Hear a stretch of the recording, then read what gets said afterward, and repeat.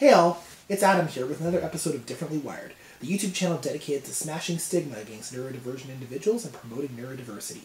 So yeah, welcome back everyone. And I just have to say, holy crap, wow. You know, as of the writing of this video, and it's gone up since, 28 subscribers, I think it's closer to 31 now, and 118 views on my last video, again, I think closer to 130 some now. That's insane. Honestly, thank you so much to everyone who has liked, shared, and subscribed. I honestly couldn't be doing this without any of you, and we're only just getting started. So, today, I want to talk about something which is such a cliche when it comes to autism spectrum disorder that everyone already knows about it, but it's something that's also not very well understood, but also extremely fun. So, whatever do I mean, you might ask? Well, special interests.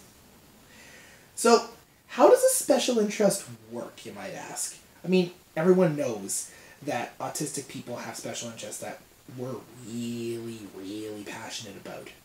You know, we get really into things. So, is it like Sheldon Cooper, where you're always into trains and does it consume your life? You are at the throttle. You are the engineer. You are running the locomotive. First off, let's not talk about Sheldon Cooper in Easier Parts. Don't get me wrong, I recognize he is kind of a icon for autistic representation on TV, but I don't think he really should be, although that's a topic for another video entirely. I find he's a bit problematic and a bit of a jerk, and it's often used, like Asperger's autism are often used as an excuse for his behavior. Like, I don't know. He rubs me the wrong way, he rubs a lot of autistics the wrong way, so we're going to just avoid him. But that being said, I digress. Yes, it can often be like Sheldon Cooper, with a single-minded obsession with one thing like trains. It doesn't necessarily have to be, though, and that's what we're going to talk about today a little bit. Like, in my experience, there are two kinds of special interests. There's temporary and there's permanent. Basically, some things are with you for a season, and some things are with you forever. But they all basically start the same way. An intense need. Well, first off, no, before we even get to the intense need, a big fascination with something, like something you really like something that looks really cool to you. So you start to familiarize yourself with it, and as you do, you start to come to the realization that you want to know everything there is to know about this thing. You have this drive, you have to consume it. You have to know it. You have to know it inside and out deeper than anyone else does, because that's what you do, because you're that into it. It's a wonderful feeling. I love it so much. These things can be fairly cliche and stereotypically autistically specific. Like, for example, uniform designs in science fiction properties, or the way traffic lights work, or, you know, they can be weirdly specific like that. But they can also be general interest things that we just take to the next level and have an insane amount of knowledge on. And cases like that, that would be things like, you know, pop culture franchises, that kind of thing. But basically, when you're on the spectrum and you have a special interest, though, you need to know everything there is to know about it. You need to know it inside out. Like I said, it consumes your thoughts. You want to, you think about it all the time. You're like, you can think about other things, but you want to know about it, and you want to get back to doing it. And you find ways to bring it into the conversations you have with your friends, and to do all of these things. It can be all-consuming. I mean, that's not to say it's an unhealthy thing. No. It's just the way our brains work. It can be an all-consuming, awesome thing that forms a part of the things we love in our lives. But here's the kicker, though. You can actually have more than one. Contrary to stereotypical belief, like, stereotype would have you think that all autistics are into like one super consuming thing. No. We on the spectrum are just as well-rounded as anyone else. We have our interests. We just take them to the next level. So you can definitely have more than one. I have several myself. And this brings us to the next part of the video that I'm sure everyone wants to know about, and that is, what are my special interests? What brings my autistic heart joy? What makes me happy flap? And dominates a lot of the conversations, because let's be real, it totally dominates all the conversations I have with friends. Well, stick with me, and don't be afraid, but this is about to get extremely nerdy extremely fast. I hope you're all ready for the wild ride. So this first special interest I want to talk about today is one that I'm sure you've gathered from my previous video, Star Trek. It's one of my oldest obsessions, and it's kind of been something I've been into for as long as I can remember. It was responsible for me getting bullied a lot in grade school because I was just an obsessive Trekkie, and it's just always been important to me. I want to do an entire video about what the Star Trek franchise means to me as a nerd and a spectrum dweller, but just to give you guys an idea, I know details about the lore of that franchise that go well beyond what most people know.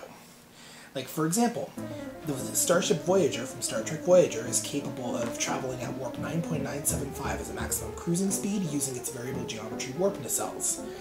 Also, the Vulcan Time of Awakening is a time period in Vulcan history where their barbaric and warlike ways led to them reaching a crossroads where a great philosopher proposed a path of logic to them, and not all of them bought it, and some of them went off-world. And that's where the evil Romulan Empire comes from. It's stuff like that. I know so much about this franchise because I just want to know everything. It's a nerdy passion of mine, and it's a special interest of mine. And frankly, I wouldn't have it any other way.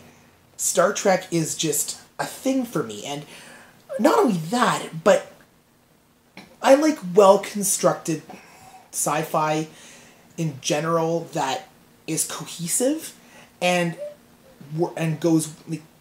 has continuity. As much as I like to make fun of people who bash Star Trek Discovery and The Last Jedi for this, continuity errors drive me nuts. Sci-fi franchises should be well thought out and well plotted out, damn it.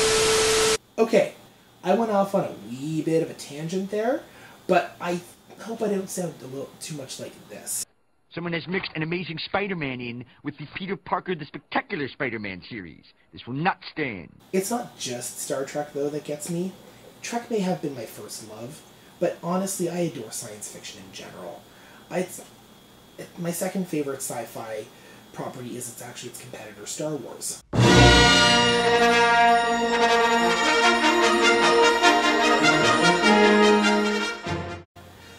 It's funny though, way back in the 90s when my parents first divorced and when they moved into, like my dad and stepmom moved into her house, that first Christmas, they got me a copy of Star Wars A New Hope, and the old 1970s release that doesn't even say A New Hope on it, just Star Wars and the original art. And they said to me, "You'll love this, Adam. It's just like Star Trek." Don't make promises like that to an autistic child unless you're ready to follow through. Let me just say that. So, I tried to watch it, okay? I got through the A Long Time Ago in a Galaxy Far, Far Away scene. I watched the Tantive 4 fleeing from the Imperial Star Destroyer at the beginning. And that's one of my favorite scenes now. I love that scene now. But, I watched it through, not what sure what to think at the time. I met R2-D2 and C-3PO. And I turned off. I was so disappointed. That's not like Star Trek, I thought. I even said that to my parents. I'm like, this is nothing like Star Trek.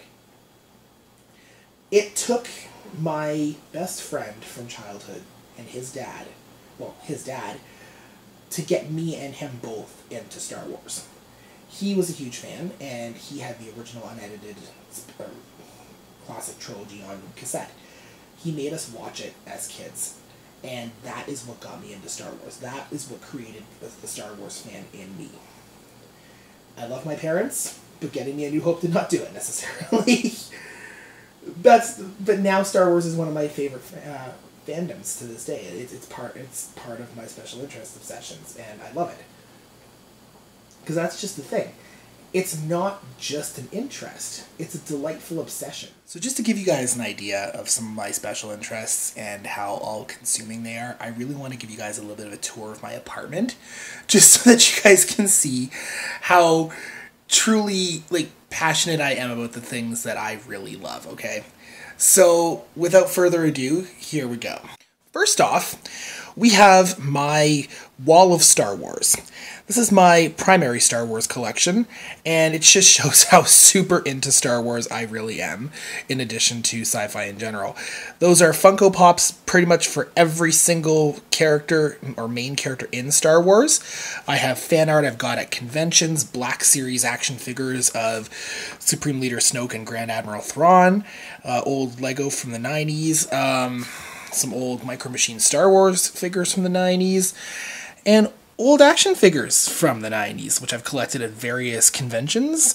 They're not all from the 90s, some of them are from the Disney relaunch era. But yeah, no, that's my Star Wars collection, and I mean, that should just show you right there how when I want to know about something and be into something, I want to be really into something. Next, we have my wall of video game consoles. So, I mean, not just video game consoles, memorabilia in general. I have a Master Sword from The Legend of Zelda. I have art prints. Hey, look, it's my master's degree. Yay! See, I promise I have an education when I'm doing this stuff. As well, we have some of my consoles I've collected over the years, both Nintendo and otherwise. That is a JVC Xi, a limited run system made in partnership between Sega and JVC. In the 90s, I have my Sega Genesis Model 1 with its original box, my Sega Genesis Model 2, my Dreamcast, PS1 and PS Classic, Xbox, various handhelds, and my wall of Nintendo.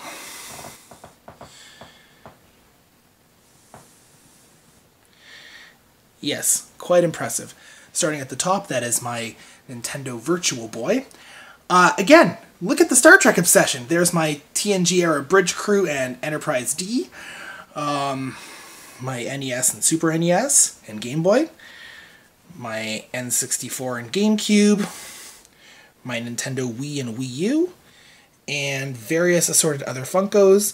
And a dragon statuette, which was my late Aunt Judy's. Rest in peace, Aunt Judy. Thank you for that. I will treasure it always. Anyway, I'm rambling again. But I hope you've been able to learn a little bit about autistic special interests from this video. They can be all-consuming, yes, but they're also one of the best parts about being on the spectrum. Our special interests are what make us unique. Like, they're a part of us, and they make us who we are. And, I mean, I'm saying that as someone who got bullied a lot in grade school for my special interests. This is who I am, and I'm not changing for anyone. And if you can't take me at my nerdiest and most special interest obsessed, then we don't have to be friends. Although, you know, I really hope we can be friends because I really enjoyed this video project. It's been fun. But yeah, this is me. And you know what? I like who I am. Special interests and all. Live long and prosper, everyone.